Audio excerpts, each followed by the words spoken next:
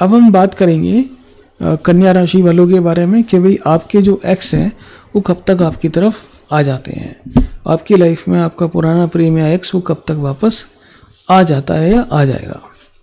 देखो भाई कन्या राशि वालों, आपकी कहानी ये है कि आप एक जिस रिलेशनशिप से गुजर जाते हो उस रिलेशनशिप में दोबारा जाने का आपका कोई मन नहीं करता, लेकिन फिर भी आप अपने पुराने एक्सेस को मिस जरूर करते हो। और ये जो पुराने एक्स हैं जो आप जिनको आप मिस करते हो ये भी आपको उतना ही मिस करते हैं। लेकिन जब यहाँ पर लाइफ की स्थिति आगे बढ़ती है तो यहाँ पर दोनों की कहानियाँ चेंज होती हैं, और यहाँ पर कहानी चेंज होने के अलावा दो पैरेलल लाइफ भी शुरू हो जाती हैं।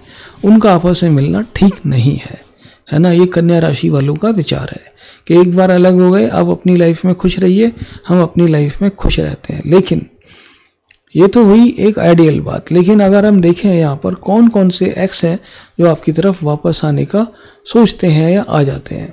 देखो भाई, एरीज राशि वाले वापस नहीं आएंगे आपकी लाइफ में, दोबारा से एक बार चले गए तो। टॉरस राशि वाले जो है वापस आ सकते हैं, लेकिन ये भी जो है थोड़ा सा समय लेंगे क्योंकि इनको भी जो है समझने में टाइम लगेगा। जेमिनी राशि वाले नहीं आएंगे, कैंसर तो सवाल ही पैदा नहीं होता।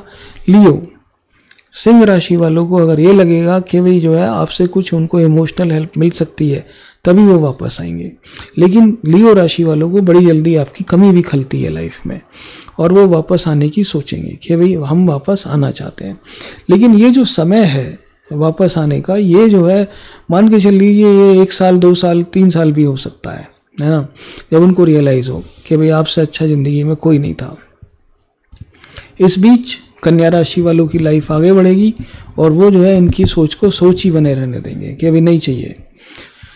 लेकिन कन्या राशि वालों का क्या हिसाब किताब है, ये रिलेशनशिप जो है टूटने के लिए नहीं बना है, ये रिलेशनशिप हमेशा एवर लास्टिंग रहेगा। ठीक है जी, अगर इसमें थोड़ी बहुत गलतफहमियां भी हुई हैं तो ये वापस आ जाएंगे। तुला राशि वाले के साथ में एक तरीके से वो आपकी तरफ जब भी आएंगे जब उनको आपसे कुछ फ़ायदा नज़र आएगा, और वो अदरवाइज वो वापस नहीं आएंगे।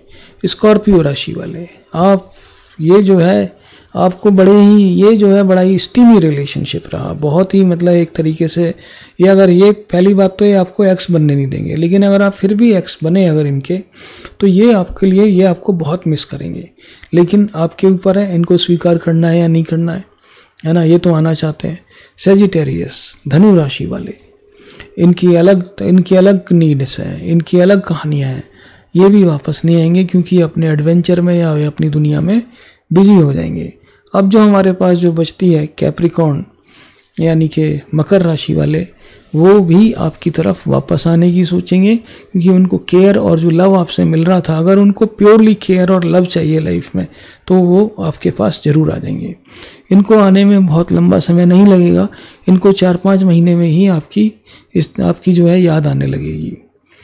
एक्वेरियस कुंभ राशि वालों के साथ में जिनकी तरफ आप अट्रैक्ट होते हो अच्छे खासे ढंग से, कुंभ राशि वाले व्यक्ति एक तो आपको एक्स होने नहीं देंगे और अगर एक्स हो भी गए तब भी आपसे वो जुड़े रहेंगे एक दोस्त की तरीके से, है ना, या एक जो है अच्छे व्यक्ति की तरीके से जुड़े रहेंगे वो आपसे। लेकिन जो मीन राशि वाले हैं, अगर ये आपसे दूर हुए, ये इनको जो है जो आपसे दूर रहना है, जो आपसे जो दूरी है वो इनको बर्दाश्त नहीं होगी और ये जो है तुरंत वापस आने की सोचेंगे। अभी गए हैं और जैसे आज गए हैं तो कल भी हो सकता है आपको फ़ोन कर दें कि यार सॉरी गलती हो गई माफ़ कर दो, है ना, ये वाली कहानी। लेकिन ये ऑन एंड ऑफ बना रहेगा। तो ये आपके लिए थी स्टोरी एंड ये आपके लिए थी कहानी आपकी एक्स के पुराना प्रेम वापस आने की। हमारा चैनल ज़रूर सब्सक्राइब कर लीजिए। Thank you very much for watching and God bless you.